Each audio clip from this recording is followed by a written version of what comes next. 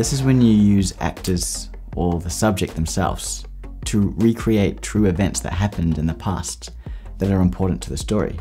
People usually use recreations either because there is no archive footage of the event, or there is, but it's not very good quality, and it's not good enough to use in the documentary.